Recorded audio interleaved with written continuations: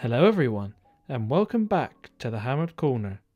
Today's video is the second episode of my Coin Collector Chronicles, talking to well-known collectors about their coins and their time collecting.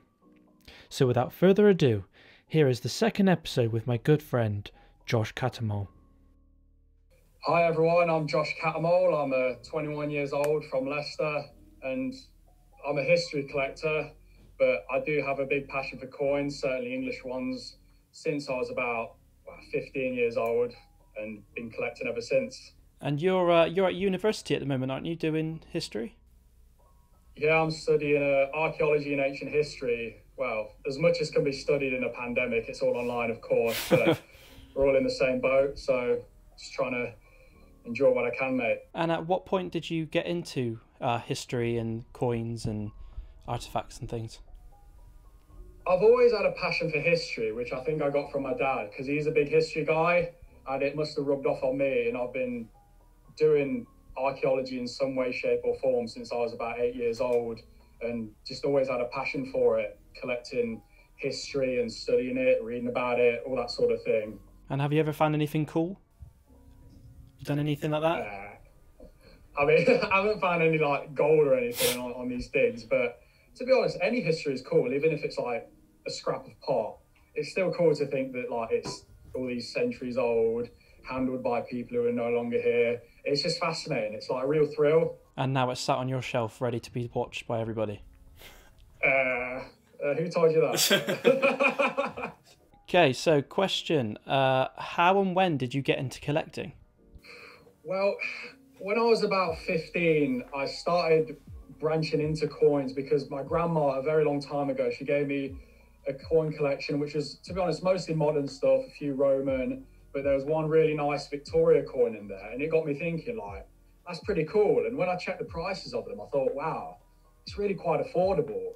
And then I had some crazy idea to see if I could get a coin of every English monarch stretching back to Athelstan, who was the first king of all England in 927 or thereabouts. And so I just kept working my way back, getting the cheap stuff. And from when I was 15, 16, 17 to the present day, just trying to get as much as I can, working my way back, or anything that's interesting really. But hammered coins especially, they're so tangible, like the crude manufacturing, and that you can look at it and think, oh, that was minted in the reign of some guy who reigned like 700 years ago or something like that. And like I said earlier, it's just the thrill of holding something like that and the ability of owning it, which is just fantastic. So from the very start, you kind of set yourself a goal of collecting one coin from every monarch. So how is that going so far? And I've got about, I think I've got 4 left. Oh wow! And how long ago was that? When did you start? How many years ago? I started when I was 15 with like Victoria, Elizabeth II, Edward VII, the common stuff, and then just working my way back from what I could afford, and mostly buying, well, to be honest, with the earlier rare stuff, I had to buy fragments or damaged coins because I didn't have like thousands of pounds to spend on like pristine examples. So I just collected what I could afford.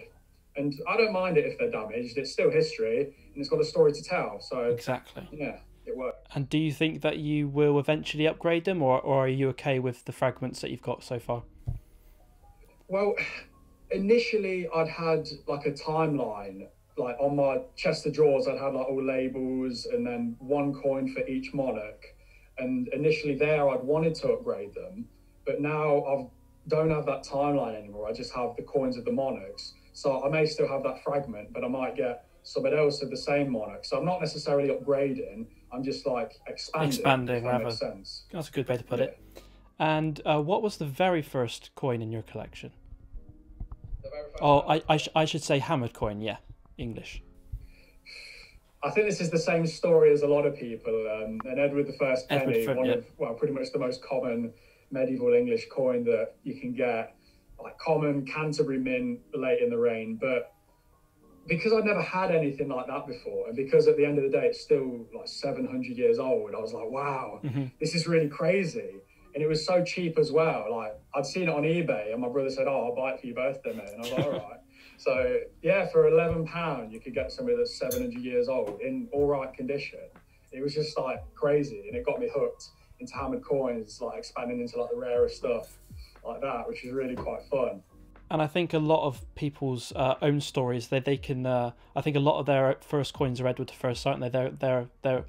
They're. I think we're going to see a lot of patterns, and I think they're a great way to start, aren't they?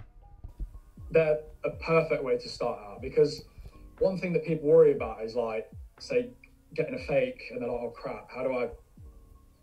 But Edward I, they're so common, they're so widespread, they're not really fakes because it's not worth it. So it's an easy way to get a genuine example and get familiar with hammered coins. Definitely. And who would you say that is your favourite English monarch, and why? It could be... That's a tough one. Because I don't know. You could say who's the best monarch and who's like the most exciting. Like say a monarch like Henry VIII, everyone knows that. His reign was very exciting, a lot happened, but in my opinion, he wasn't the best king. Like in terms of best king, I think Henry VII, because he kind of filled the ideal monarch. Like he asserted English power, he rebuilt the treasury, he stabilized the country after the Wars of the Roses, established a strong dynasty. Though otherwise, his reign was relatively uneventful. Though not in terms of coins, because obviously you had the first realistic coin portraits appear during his reign. But so, just to make it easier, who would you say that is your favourite monarch for coins? Who's your favourite coin era? What king or queen? Whose do you enjoy, and what makes them enjoyable to you, do you think? I'll be honest, I've got a fondness for Richard III because I'm a Leicester guy. Obviously, he's buried right up the road, Yep. So it's quite special. And a mate of mine who's in archaeology, he was on the dig when they found him, so it's got that special connection to me. So whenever I can, I try and get coins of Richard III, and I can't afford them at dealer value, so I just kind of find unidentified examples. But I'm not a dealer, so I don't. It's just so I can get them cheaply, you know. So trying to get as many different types as I can of Richard III, just because of the local connection, to be honest. It's sort of more meaningful to you because of that. Yes, and because he's rare too, it makes it special. Like it makes it a challenge. Exactly. You see. So, which you may have sold it, you may still have it. What has been your favourite coin of your collection? I still have it, and it is my favourite. Well, to be honest, it's a tough one. Like I have so many favourites, but I think the one that ticks most of the boxes is my Ethelred penny minted in Leicester. Like because the mint was right up the road, and because Leicester is a pretty rare mint, to be honest, it makes it all the more special. But also the coin has peck marks on it, which were done by like Viking traders when they were being paid like what they call Danegeld, where the English monarchy would pay off Vikings so that they didn't raid. So there's little marks done by the Vikings to make sure that they're not being fleeced with poor quality silver. And also it's in like mint, pretty much mint condition. It's a beautiful coin. It's crazy. Like I'm not usually one for getting something in mint condition, but that one, you might as well. I just couldn't pass it up. Have you ever tried to find out where the mint might be in Leicester? Yes. Do you know where? Yes. It's like usually people would think it would be like in the castle or like the most fortified area, but the evidence suggests it's in like a small parish to the north of the city, across the river, outside of the city walls, which now it's just it's an industrial estate. I couldn't get close to the exact location because it was within like the church parish kind of their area. So there's no place where it says, oh yeah, that's where it is exactly in this position. But I got close enough. So, and because there's not much, well, the Viking and Saxon periods in Leicester certainly aren't very well known at all because a lot of the archaeology is destroyed by the medieval stuff. So to get something right from that period and to have a named individual on it, namely the moneyer, who was a guy called Thorolf, and you think that person lived here 1,000 years ago, like that's history, and that's what makes it so fun. Definitely. You know? That's the best bit about this hobby, I think. So next question is the rarest coin that you've ever had in your collection. That one took quite a bit of thought, but literally the rarest one I have is one of two known examples, with mine being the best. It's a Irish penny of Edward IV, but it's also got a really interesting history in that in the late 1470s, Ireland, it was hard to govern anyway by the English crown, and it was often left to the Irish nobility to take care of things. And there was one particular guy, I think his name was like Gerald Fitzgerald or something, who was taking a lot of power. He was almost like a king in all but name. And Edward IV wanted to reassert control over Ireland. So he sent a guy called Henry Grey, who was a prominent noble, over there to enter Dublin and re-establish like crown authority.